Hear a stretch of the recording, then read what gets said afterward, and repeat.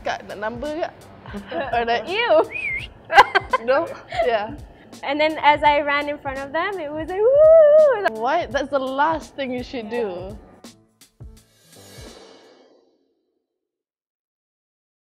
Hi guys. Hello, my name is Az, shortened for Azatul Bakar, and I support Spurs. My name is Lina, and I support Chelsea. 4 or 5 years, I think? 5 years. Yeah, 5 years. Since I was 15, I think. Yeah, but before that, I kind of played with my brother a little bit, but like professionally in school when I was 15. Volleyball, basketball. Yeah, I still play volleyball. Basketball a little bit, but I was kind of shit at it, so I started playing futsal. From my side, it's just like nothing. I could be walking, like to get my seat, I could be going to the bathroom, I could like be getting food, and then somebody would just be like, I don't know what's wrong with their like mouth or some shit, right? But it just kind of happens. I don't know what's wrong with them, but it just kind of happens. Kak, nak number kak? Or like, Ew! no?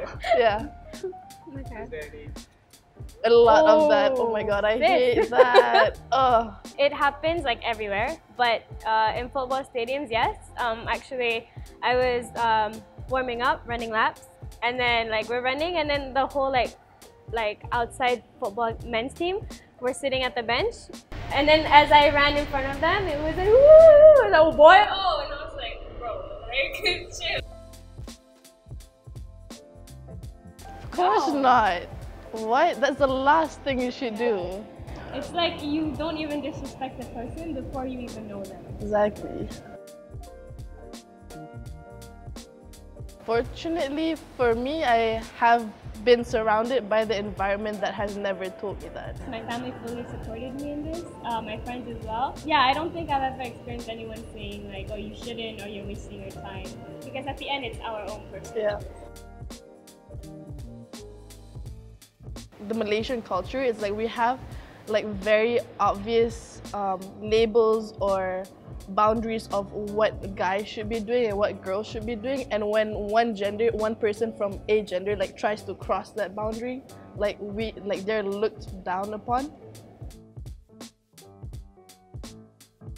Hell yeah. Yeah. Hell yeah. Just because, like, okay, we are physically differently. We can't do anything about that.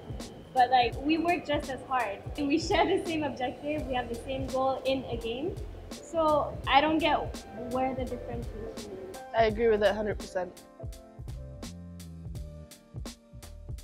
Because they are not even given the stage to be promoted, to make it even big in the first place. So if you expect for women's football while them being given like zero spotlight, then how do you expect them to be as big as the men's football?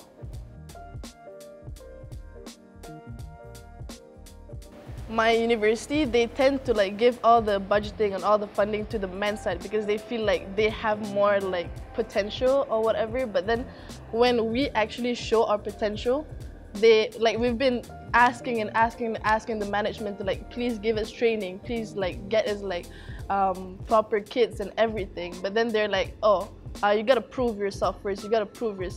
But how are we supposed to do that when we're not even being given training in the first place? But then on the other side, you see them like giving funding the boys futsal team or whatever, regardless of anything. They don't need to prove themselves. But why do we need to prove ourselves? Actually, my university, like women's football team, got cut completely. Like we don't have a team anymore at all.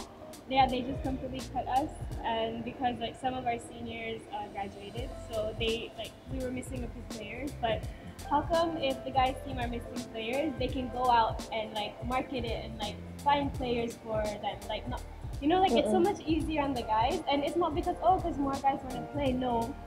It's because they actually go out and advertise that they need more people on the team.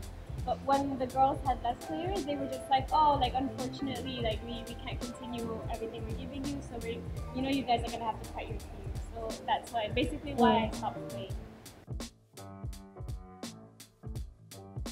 100%, dude.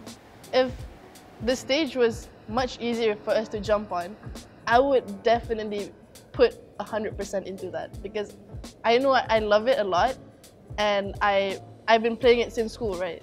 But if I could do that, if the stage was that simple for me to just jump on and like try to expose myself, then I would definitely.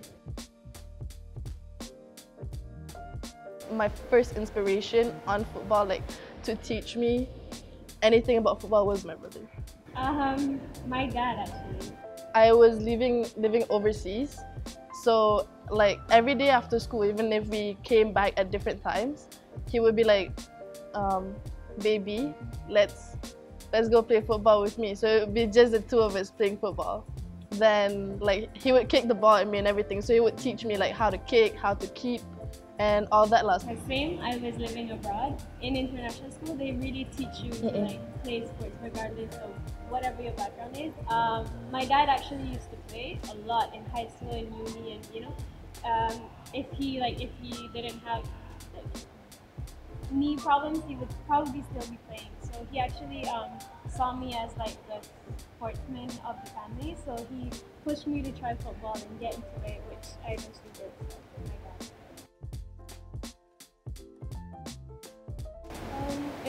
If we're talking about like Malaysia, like women in Malaysia, I think that it's because there's one thing about Malaysians is that most of them are afraid to try something new, or like afraid to try something that is out of their comfort zone.